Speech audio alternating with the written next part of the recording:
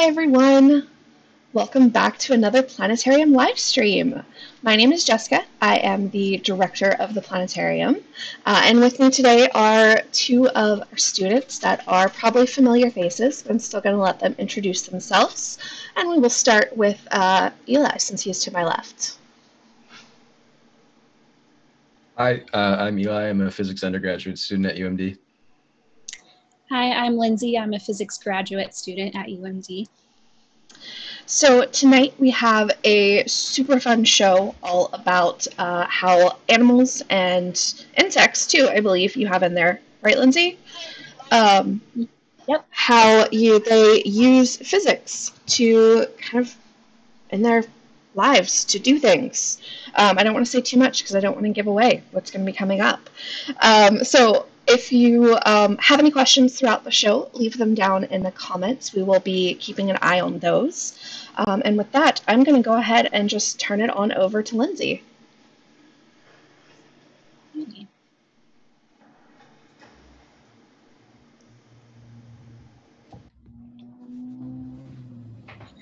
All right, so we're going to be looking, as Jessica said, at all the different ways that physics kind of shows up in the animal world.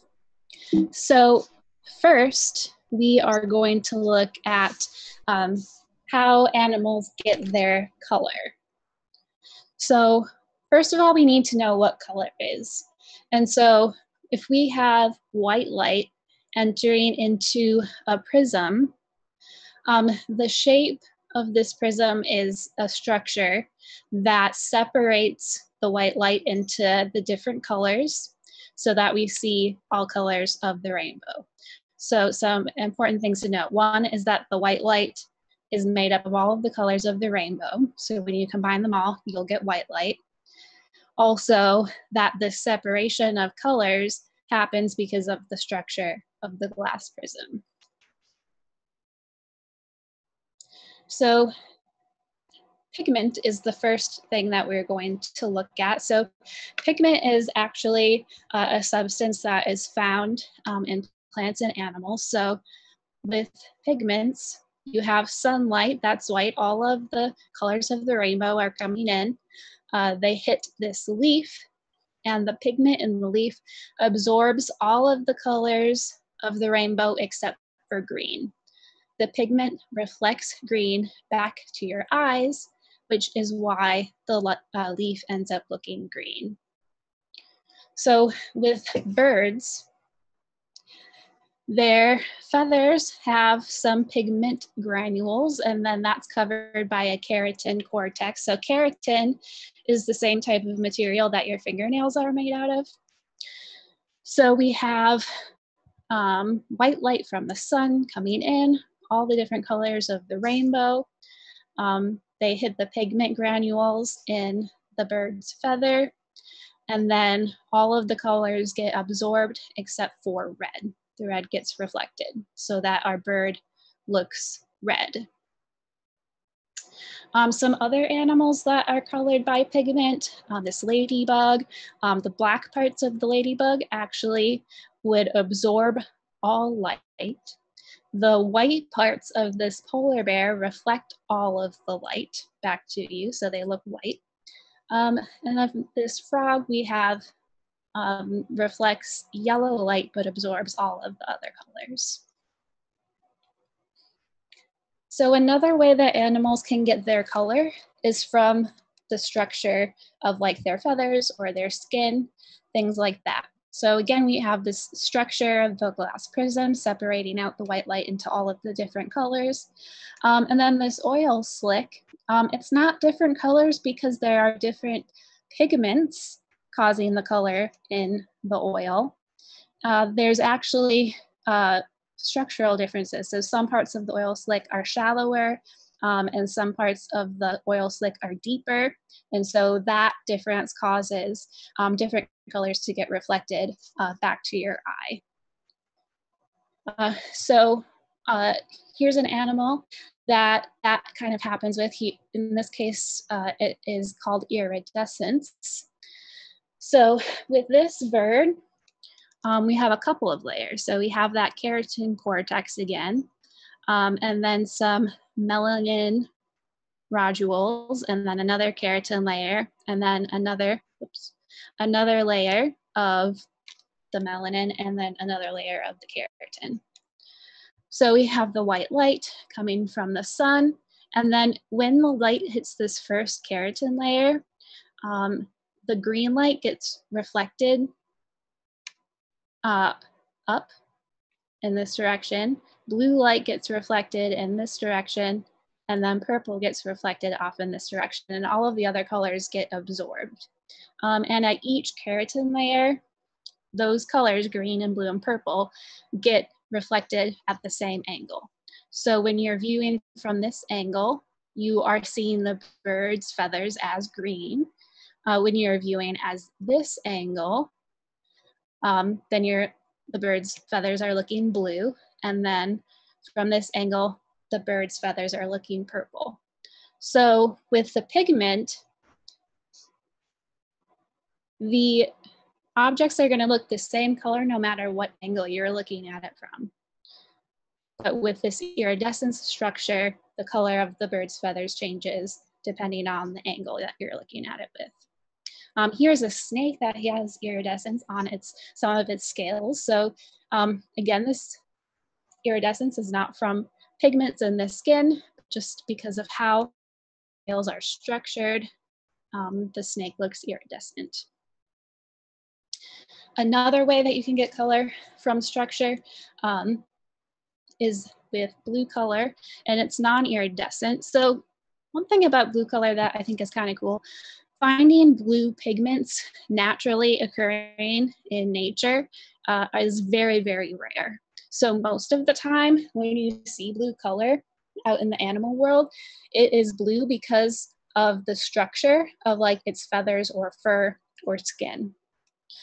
So in this case, we have that first keratin layer again, and then we have a spongy layer of keratin and air, and then a melanin layer at the bottom. So we have the white light coming from the sun, going into this keratin air layer, and all of the other colors are getting absorbed, but blue is getting reflected, not because there are blue pigments in this keratin air layer, but because of the structure of the keratin air layer. And so no matter what angle you look at this bird from, it's going to look blue. So these are two more examples of animals that get their blue color due to the structure of their wings or feathers. So we have the blue in this butterfly being caused by the structure in the wings, and then the blue of the feathers of this bird being caused by the structure of the feathers. Another cool thing about pigments is with your eye color. So if you have green eyes or brown eyes, that means you have green pigments or brown pigments in your eyes. But if you have blue eyes, like I do, I don't have any blue pigments in my eyes, actually. Blue-eyed people, they look blue-eyed just because of the structure of their irises interacts with the light going into their eye and makes their eye look blue. Pretty cool, I think. So another way that animals can get color is by there's having some material that interacts with a high energy light wave like ultraviolet light. So we already have talked about how the sun emits all of the colors of the rainbow and white light, but it also emits a lot of different other light waves. And so in this case, we're going to be looking at ultraviolet light. It's just like the black light that you might see. And then the material absorbs that ultraviolet light and then emits a different color, invisible light specifically. So before we had visible light coming in, getting reflected as visible light again. So visible light stayed visible light, but in this case, we have ultraviolet light coming in and then visible light coming out. So this is called fluorescence. So one animal that fluoresces is coral. And we're not really sure why coral fluoresces. One idea is that it may be a sunscreen type material for the coral. So, you know, when you are looking for sunscreen as a human and you want it to, you know, block out most of the sun's rays, you're looking for, you know, UV blocking sunscreen, that ultraviolet light sunscreen. And so coral probably needs sunscreen too. And so the material that is fluorescing on these corals could be sunscreen protecting the coral from those damaging UV rays. Another animal that fluoresces is a scorpion.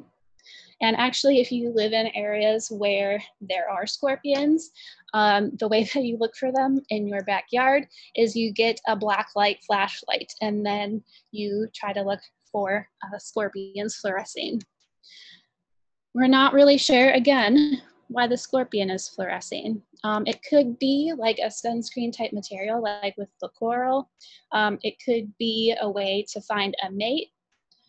Also, scorpions have really poor eyesight. So another idea is that this material that is fluorescing kind of allows the scorpion to sense how much of it is in shadow and how much of it is in sunlight.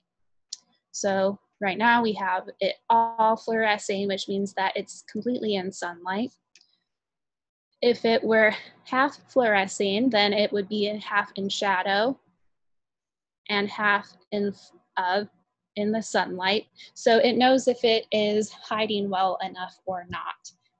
Because once it's all in shadow, this material is going to stop fluorescing. So it will be able to sense that that has happened and that it is well hidden. Then we have bioluminescence. So this happens with a lot of animals in the deep ocean. It's something like over 80% of animals over like 600 meters below the surface of the ocean have bioluminescence. So with the fluorescence, there was light coming in and then getting absorbed and then visible light getting reflected back out. In this case, light happens because there's a chemical reaction that happens in the cells. And so this chemical is called luciferin. And it actually can cause different colors sometimes. And there are several different reasons why organisms bioluminesce. So they can use their bioluminescence to startle another animal, misguide another animal, or distract another animal, maybe warn that animal that you're there. It can also be used offensively to lure prey, like in the movie Finding Nemo. And it could be used to stun or confuse prey or just to illuminate prey. You know, that far deep down in the ocean, of course, you don't have sunlight anymore. It doesn't get down that far, so you need a different way to make light. And other bioluminescent organisms use it for mate attraction. Okay, next we're going to talk about magnetoreception. So first we're going to watch this video about how turtles probably use Earth's magnetic field and magnetoreception to help them navigate. Imagine waking up on the beach before dawn. The glimmer of light leads you to the shoreline. Suddenly, a wave pulls you in. At first, you use the direction of the waves to guide you. But once you're in the open sea, with powerful currents bombarding you, and very little light, how can you be sure of where you are and where you're going? For a hatchling sea turtle, the answer is magnetoreception. That's the ability to sense magnetic fields. We know many animals use this sixth sense for navigation. What we don't know is exactly how magnetoreception works. Here's what we do know. Earth itself is like a giant magnet. The motion from its liquid outer core generates a magnetic field. Certain animals can sense this field and use it as a compass to tell them if they're heading in the right direction, and a map to give them signposts along the way. There's two competing theories for how magnetoreception works. One is a chemical sensor, the other is a mechanical sensor. The first theory is that animals have tiny magnetite particles in their bodies that act as magnetic receptors. Magnetite is the most magnetic natural metal on Earth. It's been found in many animals that exhibit magnetoreception. And it's thought that it's the only potential sensor that would be sensitive enough to capture these incredibly tiny variations in magnetic field strength that would allow the animal to not just know whether they're going north or south along the magnetic field line, but know the precise beach that they need to get to. The other theory is that animals possess a protein in their eyes called cryptochrome, which allows them to see magnetic fields. Cryptochrome has been found in the eyes of several migratory birds, but we haven't proven either theory for a few reasons. With magnetoreception, you don't know where to look.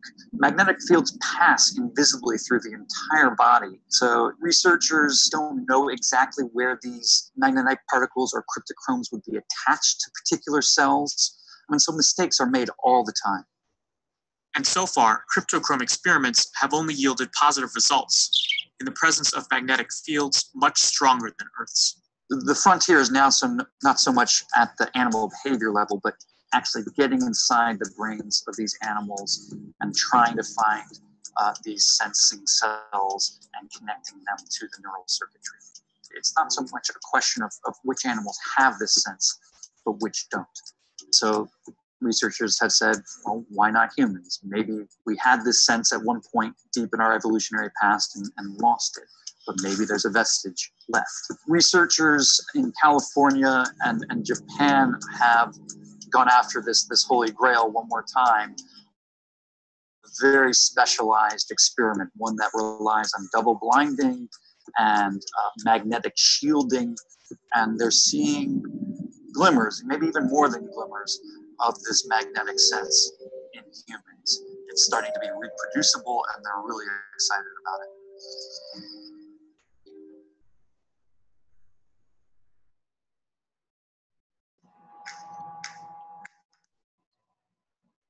So some other animals that can that use magnetoreception, the Zambian mole rat, the honeybee, and the homing pigeon. Another animal that uses magnetoreception is the fox. It uses magnetoreception and also the physics of projectile motion to help it hunt.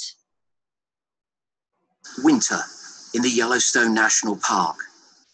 The snow here is regularly more than 2 meters deep.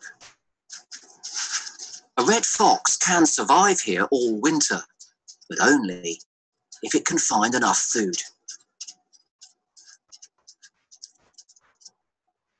Their ability to pinpoint rodents beneath the thick layer of snow has always been attributed to their exceptional hearing. And that is part of the process. Foxes can move each ear independently, rotating them up to 150 degrees.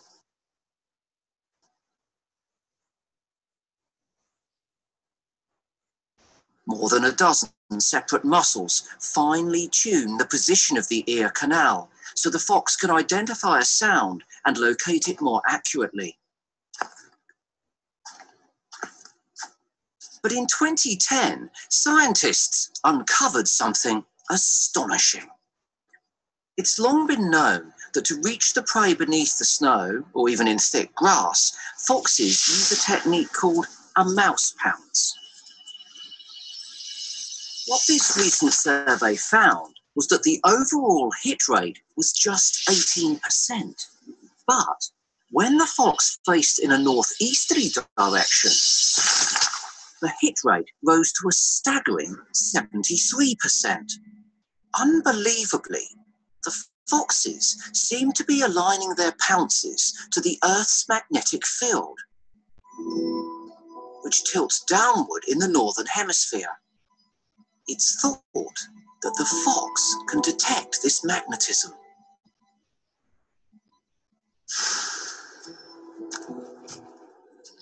As the fox creeps forward, it listens for the sound of a mouse, searching for that sweet spot where the angle of the sound hitting its ears matches the slope of the Earth's magnetic field. When it finds that spot, the fox knows that the prey is a fixed distance away, and it can calculate exactly how far to jump to land right on top of it.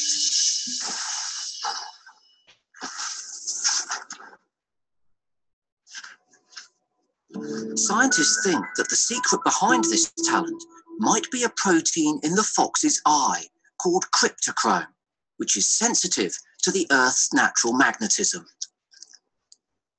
What's more, they speculate that this might actually allow them to see the magnetic field as a patch in their vision. If the scientists are correct, the red fox will be the first animal known to use the Earth's magnetic field to hunt.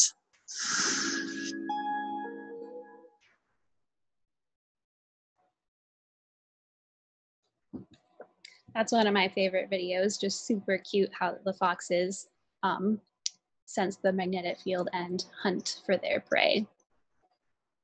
So some animals navigate not by detecting the magnetic field of Earth, but by using patterns in the stars. So first we're going to look at this wild-caught Indian bunting. These are birds that are found in Canada mostly, and they have a lengthy migration to the south every winter to avoid the cold winters of Canada. So they were trying to figure out how these birds know which way south is. And so they put some of these birds actually inside of a planetarium and then turned on the constellations. And they found that no matter how the constellations were oriented in the planetarium, they always headed towards the constellations that would be in the south during their migration. So yeah, they're using those star patterns of the constellations in the southern sky to help them find their way to the south. Dung beetles, they do not want to, so this is their dung ball. They want to roll it in a straight line so they don't end up exactly where they came from. And so to make sure that they're rolling it in a straight line, they actually look at the brightest part of the sky, often the brightest part of the Milky Way, and then they just keep their eye on that brightest spot and keep heading towards that brightest spot in the sky to make sure that they're going straight. There are also some animals that can walk on water. So water has water tension. And so here we have the water molecules kind of all attracted to each other. Here. So when you drop water on the leaf, it doesn't lay flat in the leaf. It makes this ball of water because of the water tension. So this spider uses the water tension of this pond to actually walk on water. So its legs, they don't apply enough force to the water to like pierce through and the surface tension like we would. That's why humans can't walk on water. We're too big. We have too much force. The surface tension can't hold us. But the spider is light enough that the surface tension of the water can hold it above the surface of the water. Okay, and now we're going to look at some animals and how they create sound. So crickets, on one side of the wing, they have like a serrated edge, and then they have another serrated edge on their other left wing. And so they rub those together really fast to create the chirping noises that the cricket makes. So what they were trying to find is how the cricket makes the chirping noises. And they noticed that the cricket does not create those chirping noises vocally. So they had to find another way that the crickets were making the chirping noises. And they found out that it's these wings that are rubbing together that are making the chirping noises. And then we have this bird, and the sound that it makes, it doesn't come out of, it's not vocally made either, or come out of the vocal cords. So this bird is actually making sound by rubbing its wings together. So one side of the wings has a serrated edge again, and the other has a flat edge. And this bird can beat its wings together 107 times per second. Pretty crazy. And so that is how it's making its sound instead of like chirping like other birds that use their vocal cords. Lastly, we have some animals that use echolocation to locate prey. So we have sound waves coming from the bat, reflecting off of this dragonfly back to the bat. And the fact that there's some reflecting sound waves tells the bat that there's something over here. If there was nothing over here, then the sound waves would just keep going. They wouldn't have anything to reflect off of. So this video is going to show you a couple of the different animals that use echolocation.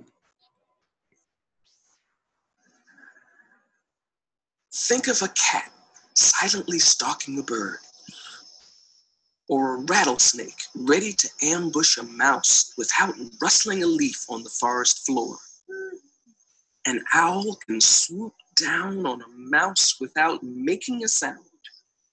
Silence is the cloaking device predators use to capture a meal. Now consider bats, whales, dolphins, porpoises, and a few other animals that use their voices to find prey.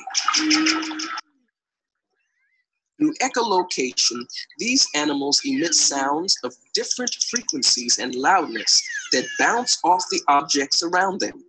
The echoes are then captured by the ears, and the brain figures out how to recognize food and navigate the surroundings from those signals. Some bats emit sound blasts that are so loud they could deafen human hearing. Only we cannot hear their ultrasonic voices. The world would sound quite different if we could. Like whales and dolphins that use echolocation in water, bats use their voices to see the world through air, and very effectively. A katydid rests motionless on a leaf, one of thousands of leaves on a tree. The insect doesn't make a peep. The night is black. A leaf-nosed bat flying nearby blasts the tree with sonar at ultrasound frequency, then listens. It sees the katydid with the echo created from sonar and swoops in for the kill.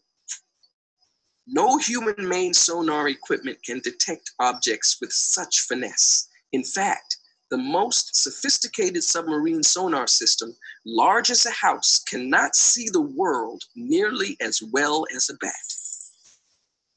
Leaf-nosed bats are at the pinnacle of echolocating animals. Their fleshy noses are like musical instruments that amplify and focus the sounds made with their larynx. In fact, their noses change shape to produce different sounds for scanning different objects in the surroundings.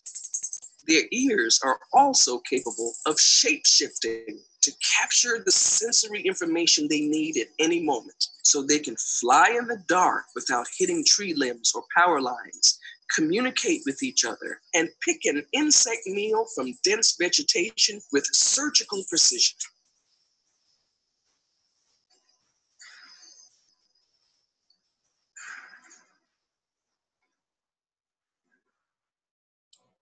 All right, so that is the end of the presentation. And if you have any questions, go ahead and type them in the comments below the video.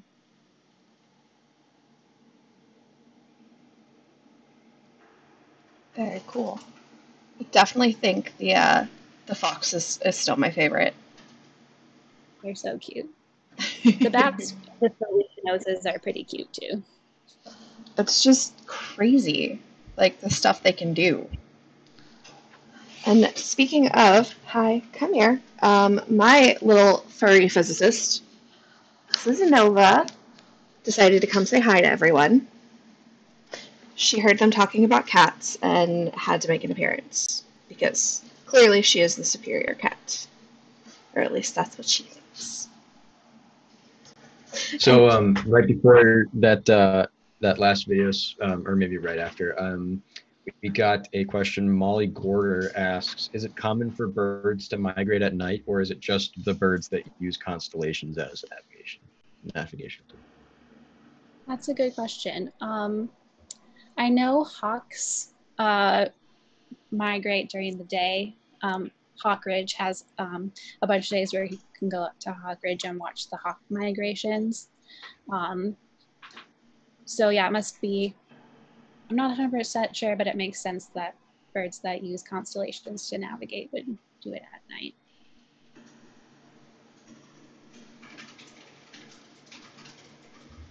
All right. Well, if you do have any other questions, like you said, leave them now while we wait to see if anything else comes in.